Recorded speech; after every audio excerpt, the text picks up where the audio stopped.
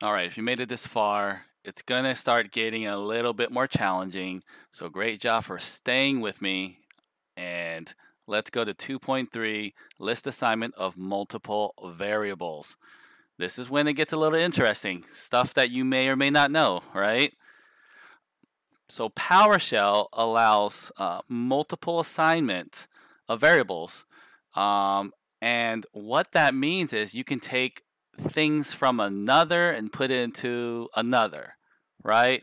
Rip things apart, split things up, put it into another spot, right? Imagine a box of Legos and it has like all types of things in it.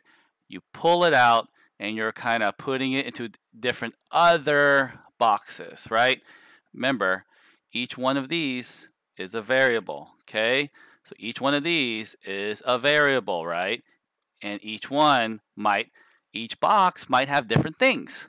This one has a lot of things. This one has, and this one is splitting it, and then, right? So you want to just keep that in mind, right? Now, I'm going to explain it as best as I can, but what we're going to do is this is the gist. We're going to take this, we're going to then cut it up, right? We're going to cut it up right here by a period. That is what this is for. That is what that's for. We're cutting it. We're taking the input and splitting it. We're taking the input and we're splitting it. We're calling the method split. Okay? So now that we call the method split and it's split, what do you think is going to happen? We split into three different parts. How do we call upon those parts? We have sort of a address or what we call index. This one is number 0, this is number 1, and this is number 2. This one is going to go over here, and then this one's going to go over here to number 1, and 2 is going to go over here. Remember, I don't know why, but we start at 0. We always start at 0. Okay?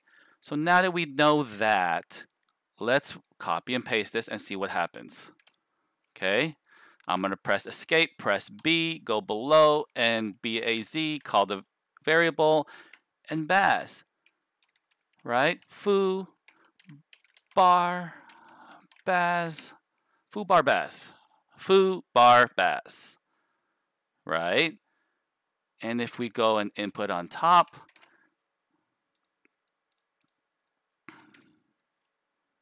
let's run this part. I'm going to run, I'm putting input. I got to specify the whole thing. Okay, input equals this, and then we spit out the input. Foo bar baz, foo bar baz, and it has a period, right? Parts is the variable that split this up. What do you think parts looks like? What do you think parts look like? Do you think it's like what do you think it looks like? If you looked at the past tutorial, is it a string? What type is it? Is it a number? Is it a array? A PS object? What do you think? Let's find out. We're going to delete all this. We're going to look at parts. And it looks like an array, but let's make sure. We don't know. Let's make sure. Get type, parentheses. It's an array. So you're right. If you said array, you're right. Get a gold star. Parts.getType, it's an array of strings. Okay? Cool. Right? Now that you know all this and you know what kind of happened, you can even make it easier. You know, we don't want to have all that string, right? Let's just do it in one string. How do we do that? Well, remember what I said was this was what? This was 0, this was 1, and this was 2. Because you're doing it in the sequence 0, 1, 2 equals input dot split. So now, shoot, sorry. So input dot split. I got to work on that zoom. But yeah, so 0, 1, 2, And why is this? Why does it zoom over here? I want to zoom on the left. Anyways, all right. So again, 0, 1, 2, and now we do input split. We take that input and we're splitting it. So we take foo bar baz, right? And we want to split that input.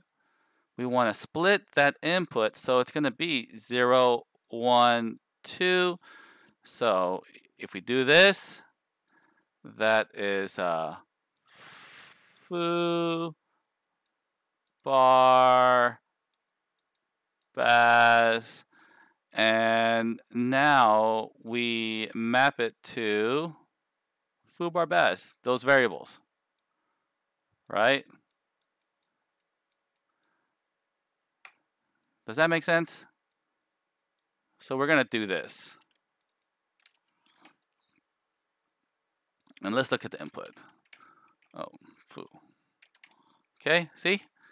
You don't even have to do it this way if you want. You don't have to do foo bar baz. It might confuse if it, if it looks the same, you could just do poo par paz.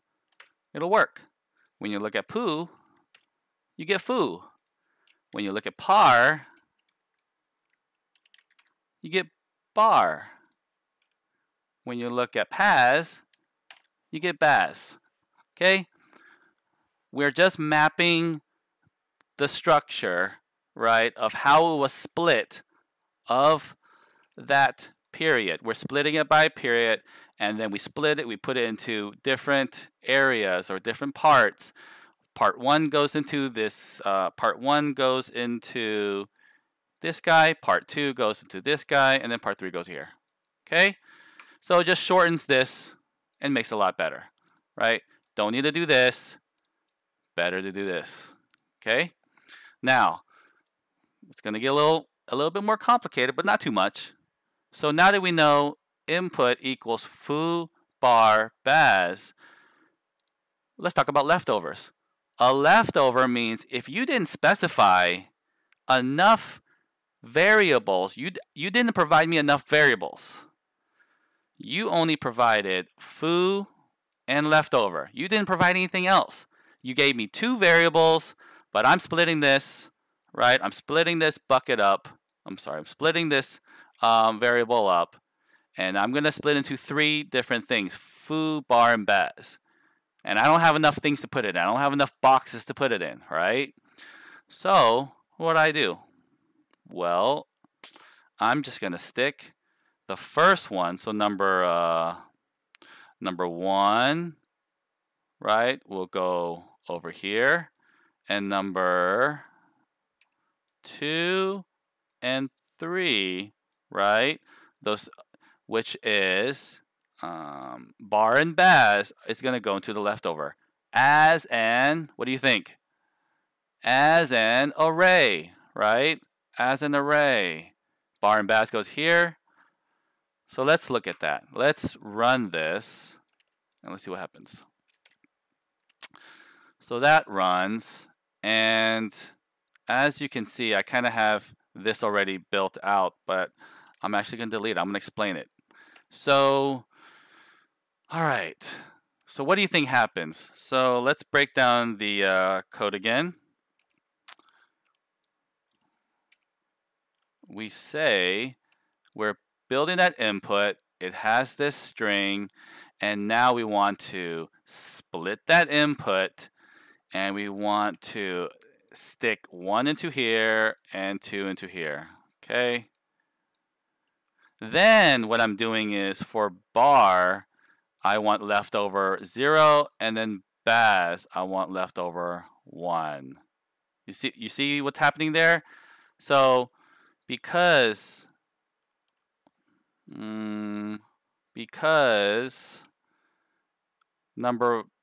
foo went to here, that's okay.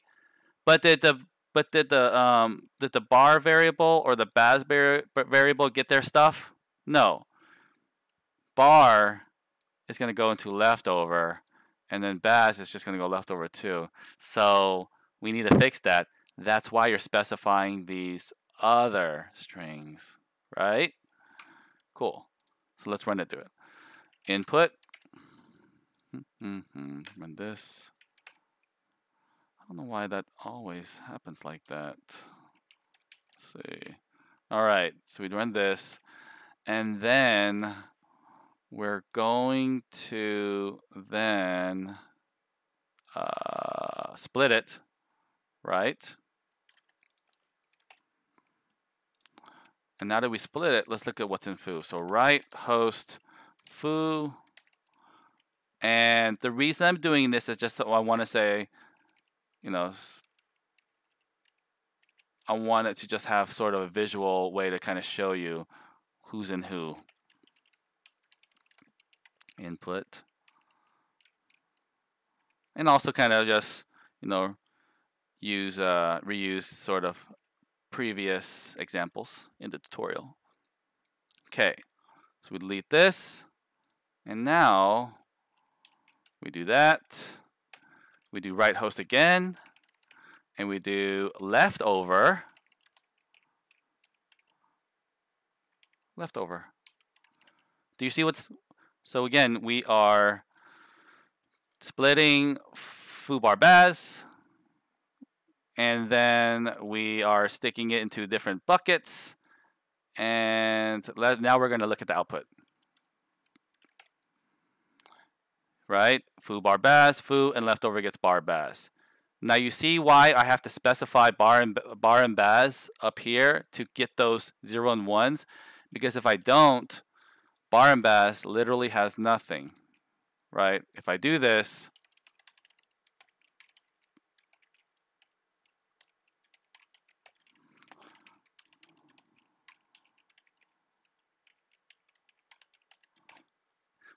bar and baz have, let me clear it out. It probably had residual. B bar equals no, baz equals no. Okay, so bar and baz has nothing, right? We didn't call upon it. So now we enter this, and we can now populate it. Does that make sense?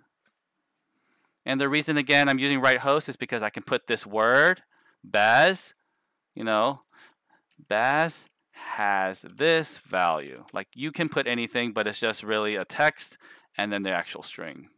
Okay? All right. I think that's it.